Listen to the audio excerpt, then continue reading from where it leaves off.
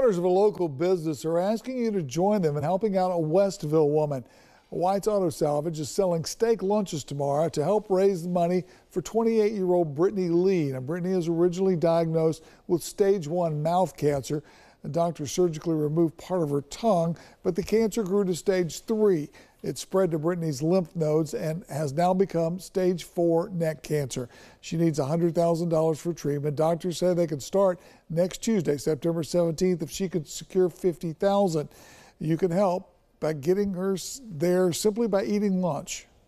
We're doing this for a good cause. You know, this lady really needs the help. She needs the cancer treatment. She's very young, 28 years old. She's got the rest of her life ahead of her, and we just need to help.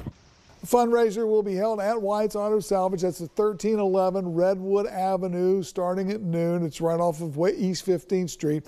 Grab-and-go style plates of steak, coleslaw, and baked beans will be sold for $12. Proceeds going towards Lee's treatment. White says the benefit will not end until they're sold. All donations are welcome.